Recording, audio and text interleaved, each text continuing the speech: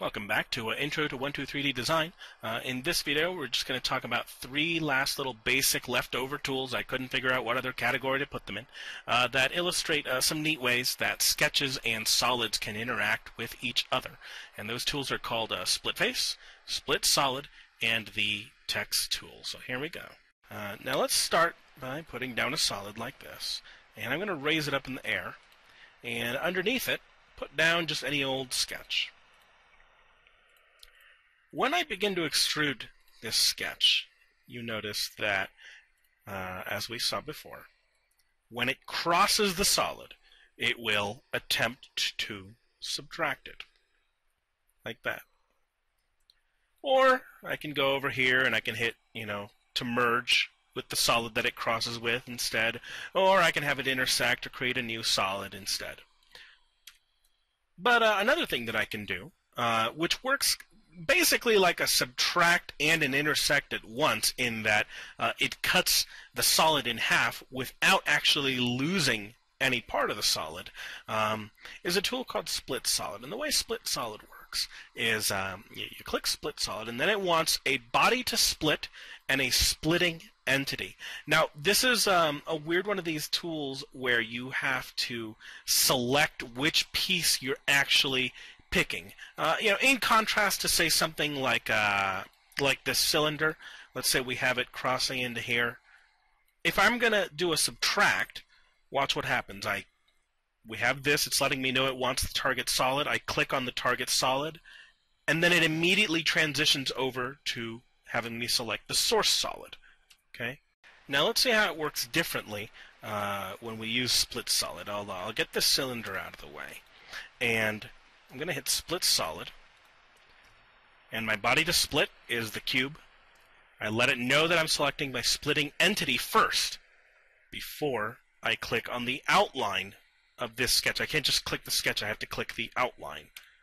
And you see a red negative volume just starts extending out up and down from that outline, letting us know where it's going to cross that square. When I hit Enter, see how that cube was split up like that.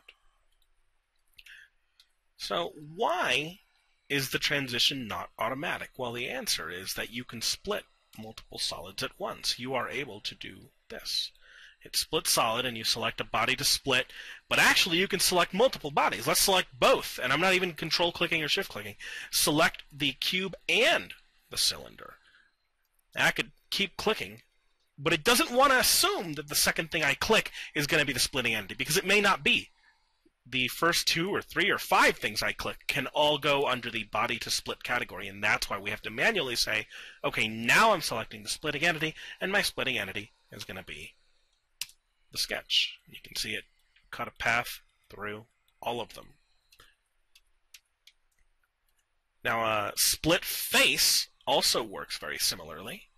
The only difference is that it doesn't cut through the whole object. It just creates breaks in the face of an object. So it's asking me, what faces do you want to split? And let's say I just want to split this top one. I'll select that. I'll select my splitting entity as this sketch and do that. The cube doesn't come apart, but I am now able to come over here and tweak or press pull that individual face, which can be very useful if you want to create breaks in a curved surface, which you are also able to do with Split Solid or Split Face. Let's try using this face as the face to split, this as the splitting entity. Hit Enter, and you can see that I've now created a break in the side of the cylinder. Okay. So that is Split Solid and Split Face. Now, a couple of different ways that you can use this. You can also split a face using a whole body as well, another solid. So let's say that we want to create, this here, an indent that goes in about as deep as that prism. We don't have to use a sketch. We can split solid using this way. Use the body to split, select the splitting entity. Oh, now watch something interesting here. When I'm selecting the splitting entity, it's being picky about whether I'm using this as the splitting entity, and in which case I get an invalid operation because it's not intersecting, or whether I'm using the whole shape as the splitting entity. And to select it, in order to select the whole shape and not just one of these sides, what I found works best is to take your mouse and start moving it towards a corner or towards an edge. And the closer you get to a corner, the more likely you are to highlight the entire shape as a splitting entity. Now I hit enter, and I can move this up, and you'll see that I now have a little peg in that box that I can take right out. So that is a split body, split solid, with another solid, but you can also do this with split face as well.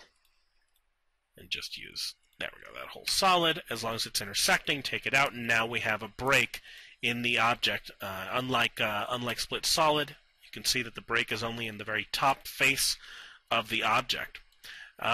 These tools can be useful for creating splits in curved surfaces when you want text to fit right. So let's say that I have a cylinder, and I'll give it a wider radius and a bigger height, and here's my outlines again. And I want to use the text tool. Now, if we haven't covered the text tool, let's cover it now. All you got to do is click this right here. Click somewhere on the work grid that you want to write, and you're able to use any font installed on your computer to type in a little message. And you are then able to take this and extrude the text, or explode it into a sketch. But if you extrude the text, what you're able to do is create solids out of those letters.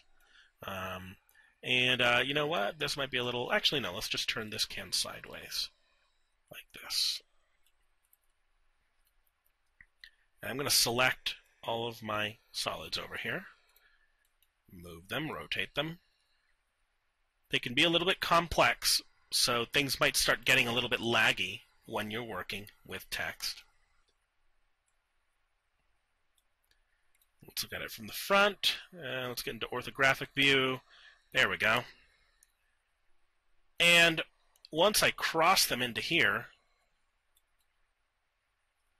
I could just merge these, but I kind of don't really like the fact that on a curved surface, the letters are sticking out flat. So what I'm going to do instead is use split solid with this text, with the cylinder as the solid, and these as the splitting entities. Now remember, I have to select each solid, not the faces of them, which can be a little bit tricky, so that's why I'm going a little bit slow when I select these. There we go.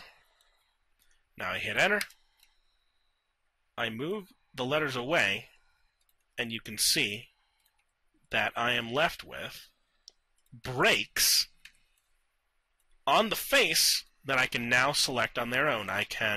Maybe I can push them in instead of have letters sticking out. Or I can have them stick out, but at least they'll stick out in a way that follows the curve of the cylinder. So you can see I can do that. And notice how it actually keeps that curve. So things can work like that. Or I can just have them pop out entirely and give these letters a curve to the front of them, even if I never meant to use the cylinder in the first place. Some neat little tools there with split face and split solid. Now at this point, you're pretty much ready to start trying out some of the sample exercises before we move on to the advanced videos and situational little techniques that you might find useful as you keep using the software. But right now, we pretty much know all the basics. So we will see you in the sample exercises and the videos after that.